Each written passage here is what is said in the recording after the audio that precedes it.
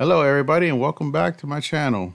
Like I said before, this is your host Red Lantern Frank, and I'm happy to see y'all back if you're watching this video. Now the reason that there's a number 2 in the thumbnail is because I've made this video before, but this was maybe a year or two ago. I'm not really quite sure how long ago it was, but I'm sure you can find out yourselves.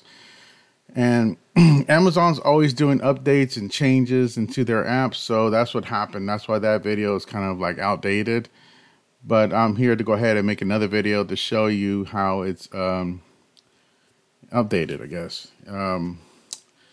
Let's just go ahead and just jump into it. Let's come over here. I'm going to go ahead and click onto, look at that. See, like I said, Amazon's always doing updates. Okay. Just do your updates. Don't be afraid of doing updates. I know plenty of people that are like, well, I didn't want to mess something up.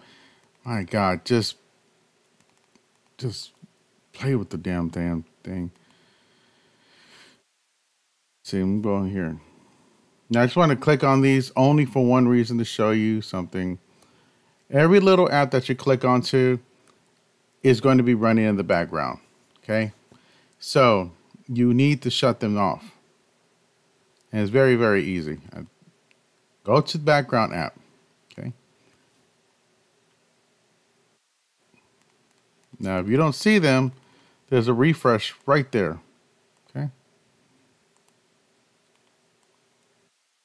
Oh, that's right. YouTube wasn't still updating. Okay. All right. I'm just going to put skip.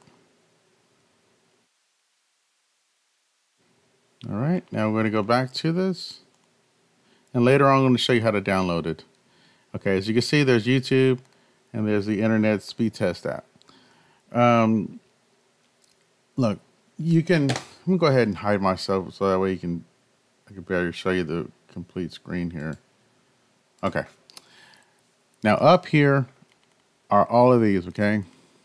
To the intro, to everything. So refresh, obviously it refreshes the app.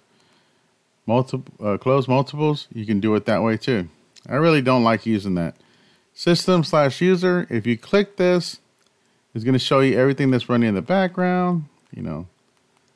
Now, if you want to, you can go ahead and play with that. If not, just go ahead and click it one more time, and it will send you right back. Same thing with this one. I don't like using that one either. I'm sure there's a reason for it. I just haven't done it. But I'm going to try and make this video as short as possible. Close all apps when you're going to close each one by one.